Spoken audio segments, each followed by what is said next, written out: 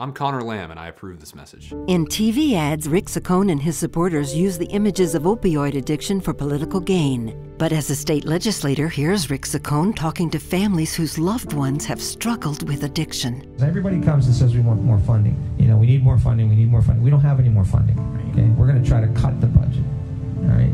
So where do I take it from? You say you want more funding, where would you think I should take it from? We don't have any more funding, okay? We're going to try to cut the budget.